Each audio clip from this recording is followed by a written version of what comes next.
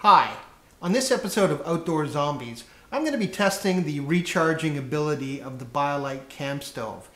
Is it a viable charging option when you're out in the field charging your batteries and your gadgets? Stay tuned and we'll find out.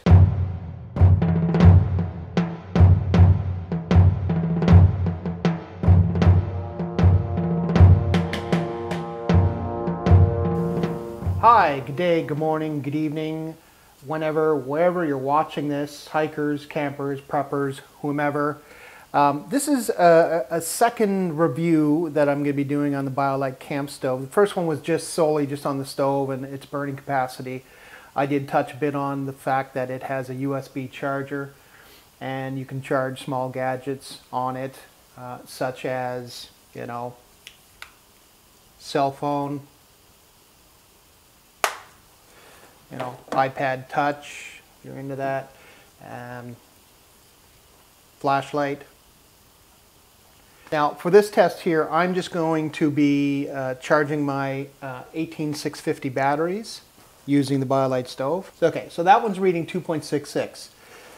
The lowest really, the ultimate lowest really should bring these is 2.5 volts. So I pushed this battery. Really shouldn't go below 3, but I might be able to get that charged up. Okay, so they're both around 2.5 volts. Let's shut this off here. Pop it back into here, because what I'm going to do is plug this unit into the Biolite. So I'm going to give that a try, hook it up, and we'll see how the test goes.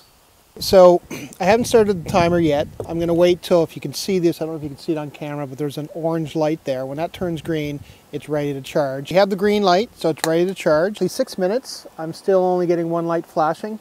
I've been dry pine. I mean, this is ideal fuel, and I've been splitting it up in smaller pieces with my Marine Raider, just to make it easier for it to digest.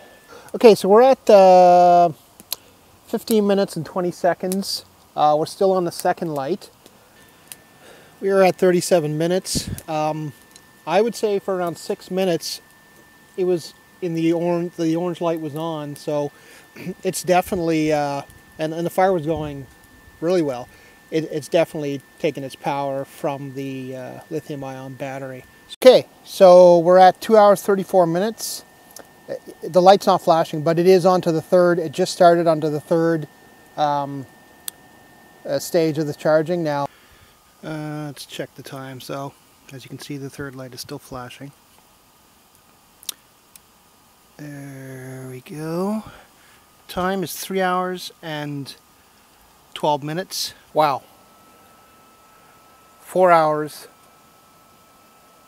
and 37 minutes. To bring this to a full charge. Okay, let's pop this out.